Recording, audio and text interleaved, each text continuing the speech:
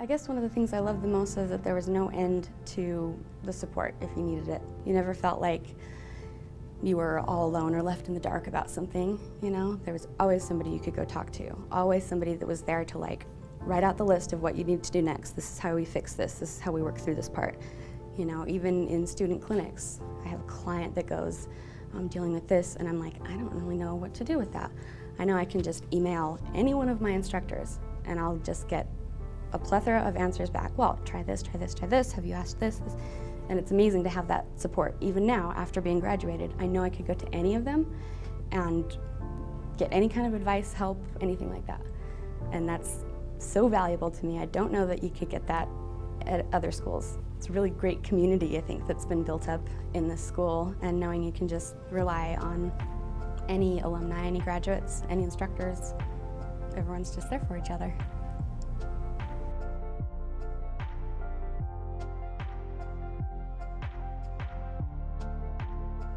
In one of my pathology classes, we had to do a case report. We had to choose somebody in our life and a condition that they were dealing with or whatever, physical or otherwise, and work on them for 6 weeks, document our results.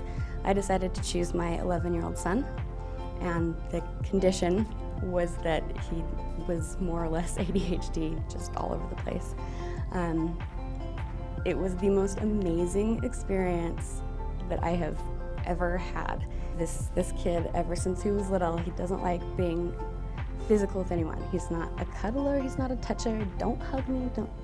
And he's a grumpy little boy all the time. He gets so embarrassed by the way that I act or the way his sister acts, right?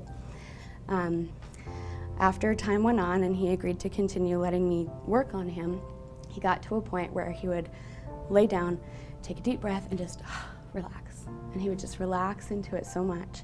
And he loved it, and it completely changed his personality. Like, he got to the point where he was running up and giving me hugs or giving grandma hugs.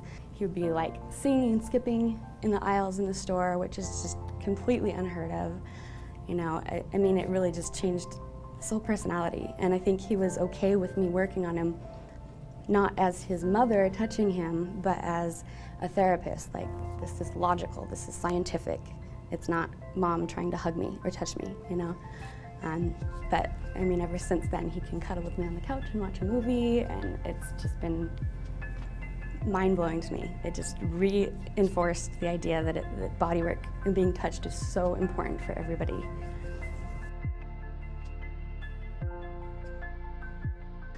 You know, and I find that very flattering, but at the same time, well, why? I feel like because of my education at Mayo, we were so encouraged to find our own way. We were given the framework, but inside the frame, we're our own artists, and we can move and do and customize everything to what we feel is best for our client, or, you know, I don't know. I find that so important that I'm not just giving such a cookie-cutter massage that everyone else has learned, you know? And I'm not saying that other schools are bad or that other therapists are bad, because I've met really, really great therapists, but I feel like my training is so much different than what they received. And obviously a lot of them feel the same way as well. And a lot of them have wanted to do their continuing education at Myotherapy because their own school hasn't offered continuing education. And that's also super important to me.